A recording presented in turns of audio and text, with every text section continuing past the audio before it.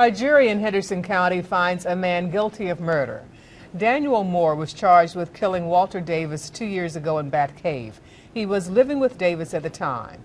Davis was found beaten to death inside his home after he didn't show up to work at the Esmeralda Inn.